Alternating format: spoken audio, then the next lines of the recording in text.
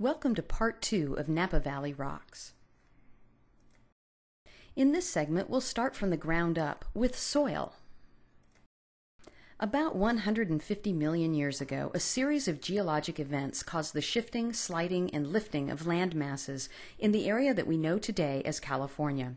Those events plastered material onto the edge of North America and formed it into its present, yet ever-changing configuration. This is the process that originally created Napa Valley. Over time, the mountains eroded and reformed, helping to create California. Geologists call this the Great Valley Sequence, the remains of which are generally found on the east side of the Napa Valley.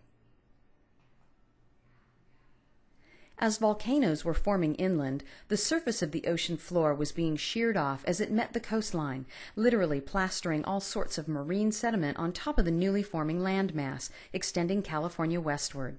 Geologists call this the Franciscan Formation, the remains of which are generally found on the west side of present-day Napa Valley. About 24 million years ago, the San Andreas Fault System took shape with the joining of three tectonic plates, the Farallon, the Pacific, and the North American.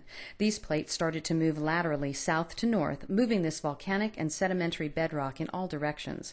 As this triple junction slowly moved north, dragging the San Andreas Fault along, tremendous compression forces pushed up wrinkles in the Earth's crust that eventually became the Coast Range and the Mayacamas Mountains.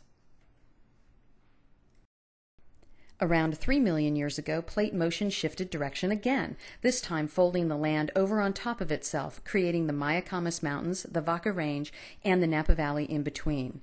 The multiple bedrock sources that would make up Napa Valley's distinct soils were now in place.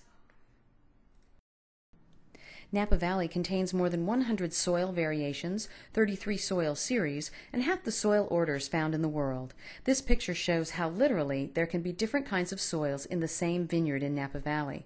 This diversity allows vintners to grow and to produce well, a great number of different wine varieties from one place.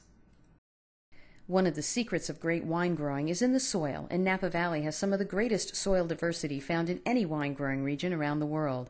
But soil is not the only thing that makes Napa Valley great. Climate is another important part of the equation.